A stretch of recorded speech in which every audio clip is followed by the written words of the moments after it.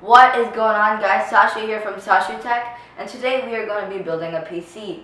I already built some of the PC in part 1, so if you haven't watched part 1 yet, go watch it. I will put a link to that in the description below, then come back to this and watch the rest of it, because, yeah. And, let's get into it.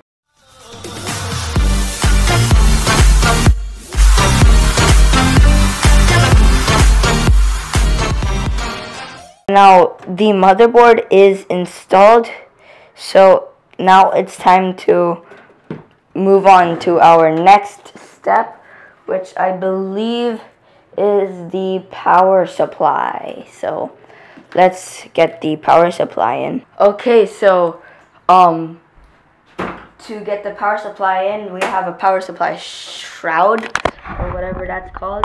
It's this thing right here. So to access it, you have to access it from the back. So we shall turn our case around, use our screwdriver, and remove the screws at the back of the case.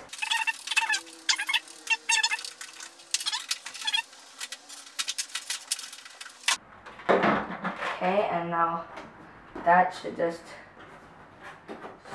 slide off somehow. There we go.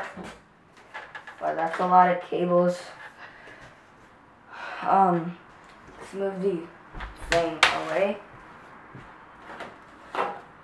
Cable management puck. That's important, I guess. You have all your other cables from the top with all the stuff. We have to connect those later. And I like how it has cable management things. I don't know what they're called actually. So now to install our power supply, let's turn this around and open the power supply place. Okay, so now let's open up the power supply box by removing the tape with our knife, and then open that up and wipe the sweat out of your face because it's so hot right now. Oh, that's just because I'm here. Sorry for taking away your brain cells. Take that out. That's a lot of cables. Most of your cables come with that for power. Remove the manual and stuff. And here is our power supply. So open that up with your scissors. Use your scissors to open that up. And here we have our power supply. And we don't need this anymore. So we'll slide this into the case over here. Okay, so to put our power supply in, we have to remove the thumb screws here without our thumbs because they tightened them way too much.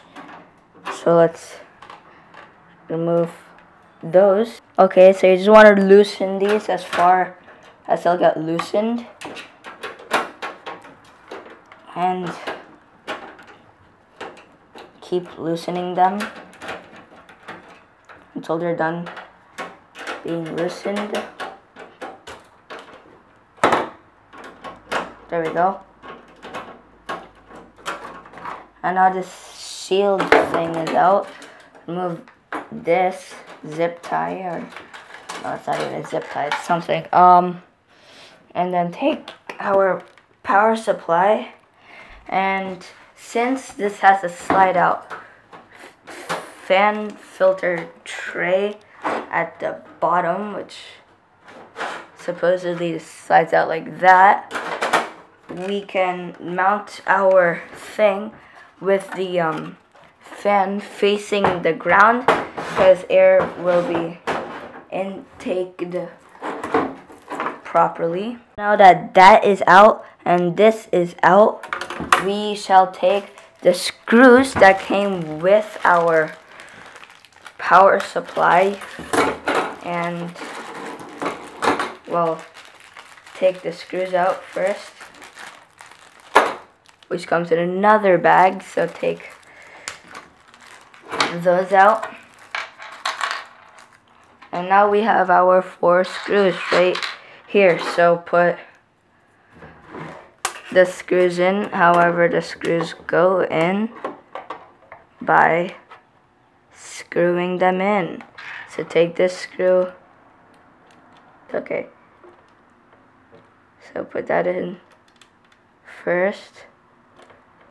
So there's 1 screw.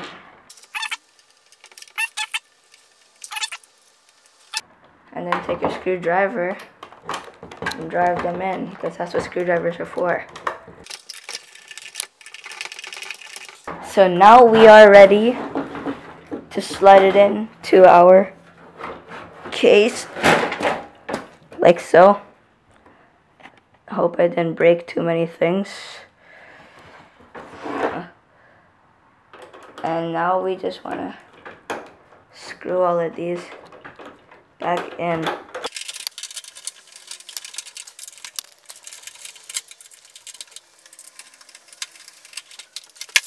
And there we go. That is our power supply installed. Finally.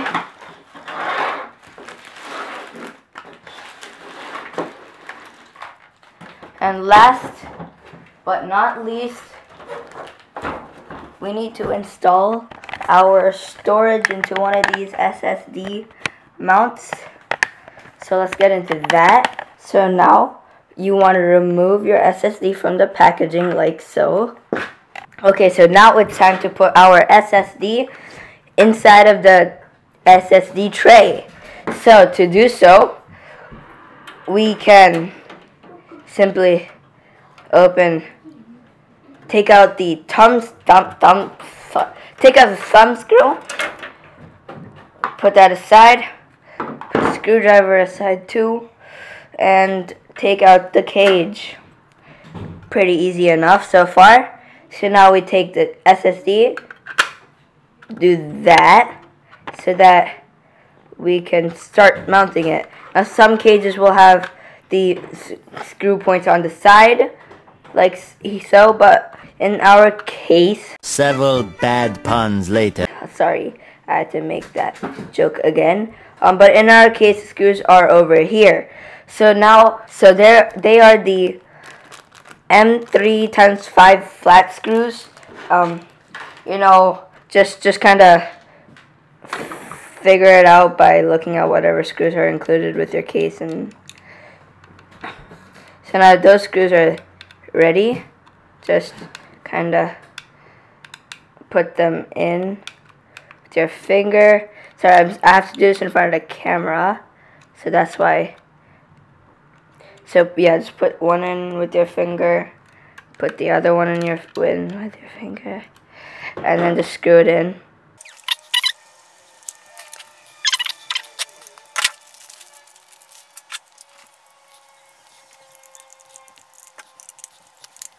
Make sure that all your screws are tightened, and then just put it back like how you found it in the first place, like so, and just wiggle it in until it's in place.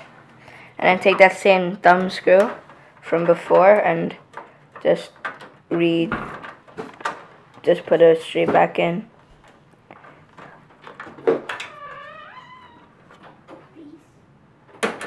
And then screwdriver.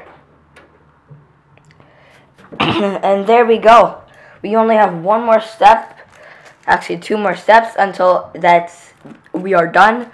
And that is to wire everything up, plug everything into the motherboard and power supply, and then we have to install our OS, and that's all we have to do. So we'll start by connecting power to the motherboard. Okay, so now we only have 2 more steps. That's wiring everything up, and step number 2 is just installing the OS. So we'll wire everything up and then we'll install the OS second. So let's get into that. Okay, so here's the the power supply. So we need to give power to a couple of things.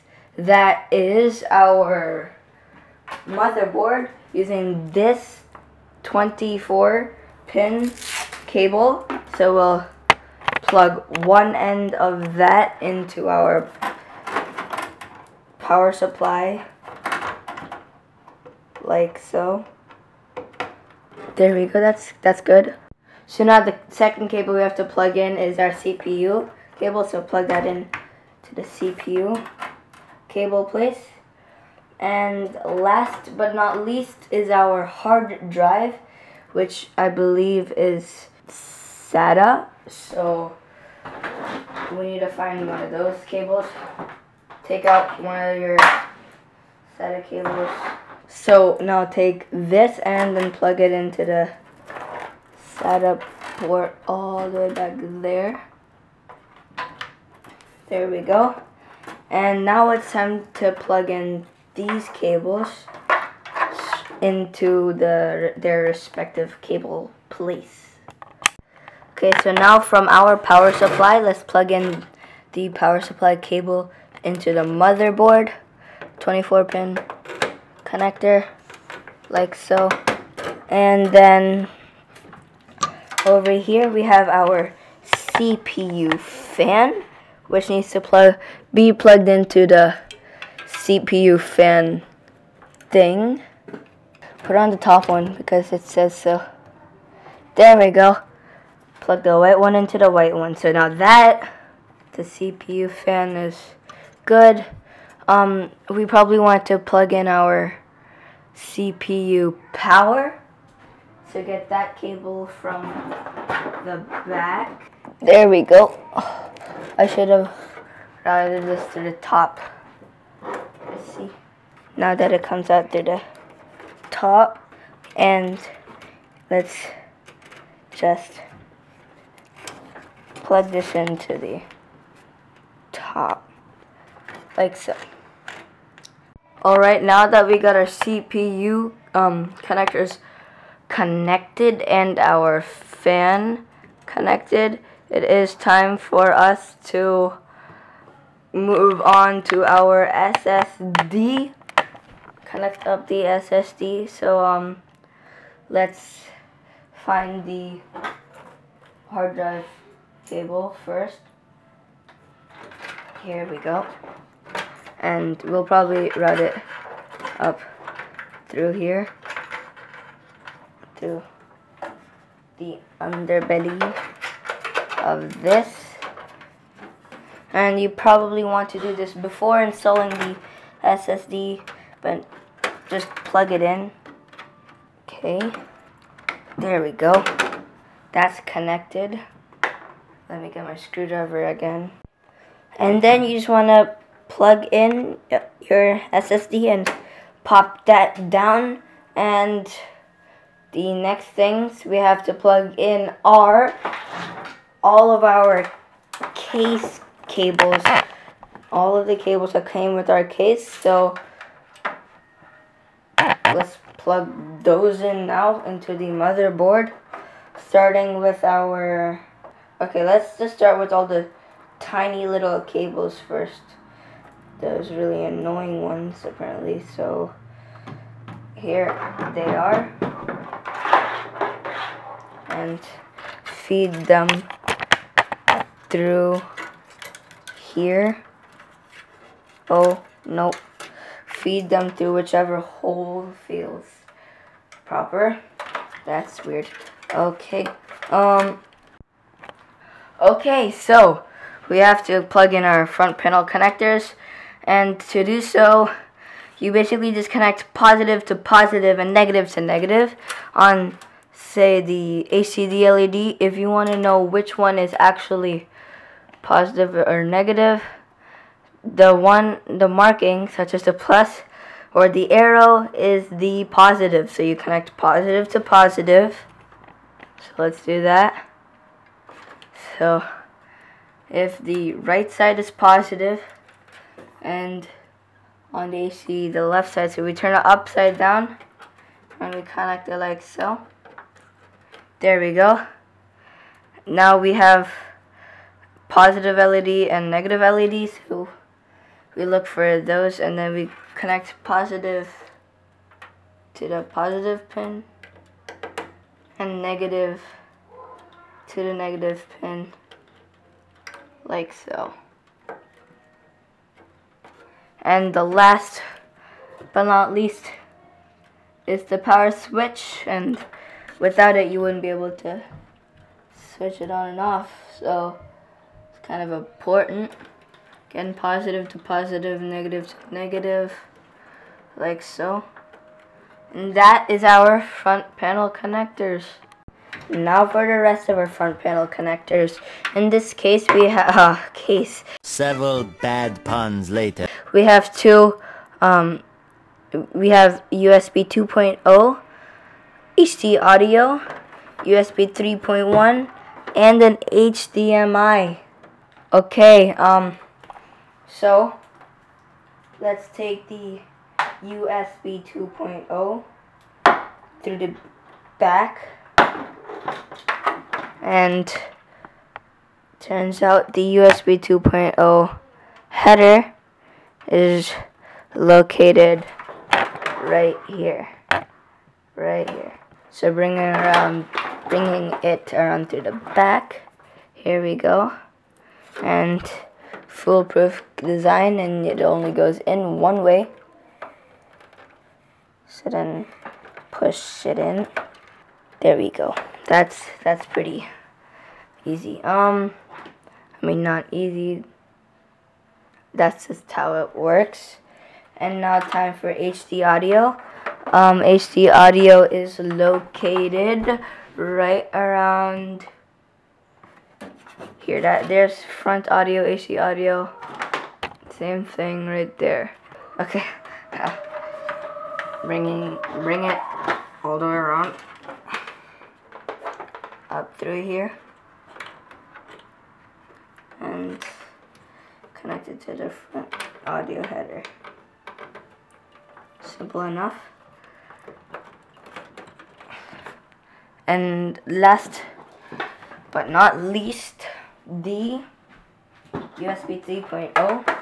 It's blue, and in this case USB 3.0 is actually way up here. So where it says USB 3.0, now we just bring this around and plug that in. There we go. Everything on the front is connected. Oh wait, and now we have to do our SSD.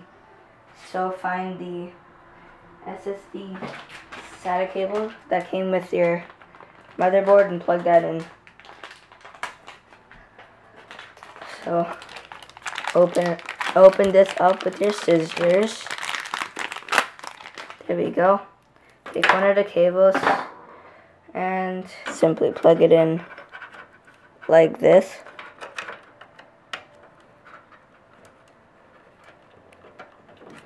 Wiggle it in until it's connected. Put the whole thing back down and put the thumb screw back where it came from, and then pull the cable out the back. And now for the other side of the SATA cable. Just plug it into the SATA Express place, like so or something. That's good. And now that is all for the front side of the case. I don't have a graphics card yet. I will be getting one soon though. So let's move on to the back. Now would you look at that? Just look at it. It's so messy. So that's why we have to organize everything. Okay, so I spent some time managing the cables around here, I made sure that I use these clips. There are actually 4 of them. They're really helpful. They even have zip tie down points, which is also helpful. They did include some zip ties, so I used those. I shoved all the rest of the cables in here underneath the power supply shroud, and from the front they are not visible at all, so that really helps. I did not use these drive cages and the HDMI patch, so the HDMI cable would come out here. So how that would work is it would go out this way. There we go. So the HDMI cable just comes out through this little hole out there. So yeah, so that's all the cable managing we had to do, because nobody likes it wild and untamed out there, even if no one's gonna see it. Sorry, I had to. So that's pretty much it. Before we before we put the side panels back on, let's see if it powers on. So to do that, we'll turn it around, and then we'll find the power cord. Just somewhere. Here's the power cord. So then we unwrap the power cord like so. You plug one end into the computer and the other end into a power place. And then we put the on switch and then the power on switch. Let's go! First try! I'm so cool. No, I'm not. And it has LEDs. Let's go. The LEDs came on. I did it. This is all I have to do. This is how you do something in life. I'm so happy. Let's go. Okay. Now let's hook this up to a monitor and install Windows 10. So now that we know it works, we can just put the side panels on, starting with the back,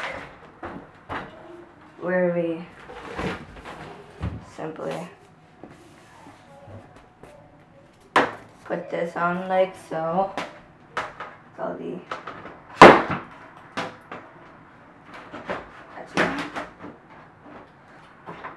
And then we used the screws from earlier, the thumb screws, and we screw it back in.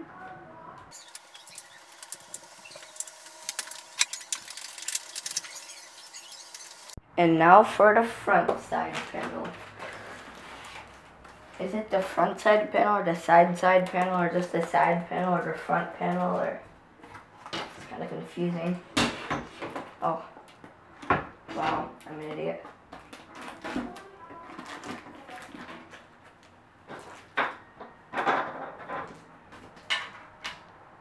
Thumb screws.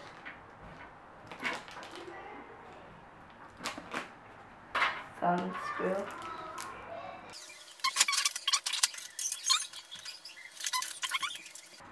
There we go.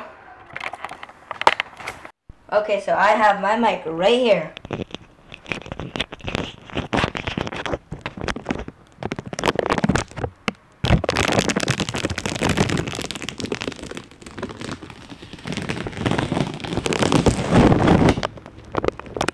That's beautiful. Oh my god. I can't believe I did it. I actually did it. Wow. Okay, so this cable management puck thing, it just pops onto your case like that, and then say you have a really long wire, you can just wrap it around like that. But if it's really, really long, then you can make it wider. You can pull them apart and then wrap your cables around, and you can like put your VR headset on top and your headphones on top and stuff. It's really cool. Really like that they included it. So that's a thumbs up. All in all, I give everything a thumbs up so far. Just time to install. Go to the UEFI and install everything. So let's go. Okay guys, so I am over here at this computer. At another computer that I was using. So simply all I did is Google Microsoft Windows 10 Media Creation Tool. So then I went to the download Windows 10. So I went to this page from Microsoft, and then I clicked on the download tool now, and then it downloads a tool on your computer that will help you create a flash drive or a USB flash drive or an ISO file that can be burned onto a disk or a flash drive.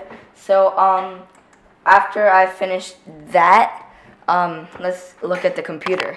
Okay, so here's the computer I have. So all I'm going to do is I'm going to plug in this, which is my that's just for my keyboard and mouse, and this is the USB flash drive that is created, and I just plug both of them into the USB 3.0 slots because why not. And then I have already plugged it in, each HDMI and power, so just power it on. And back over here at the monitor, I'm going to switch over to HDMI to 1 hour later. to the startup screen. A few moments later. So now it opens straight up into Windows Setup. So now this is where you just set up Windows however you want to set up Windows, and you'll be set. Thank you guys for watching. If you enjoyed this video, hit that subscribe button and hit that like button. Here's my friend. He wanted to say hi, so say hi. What's up? Okay, so that's pretty much it for this video. Like and subscribe. See you next time. Smash that like button. I will make you a sunset. Smash that like button.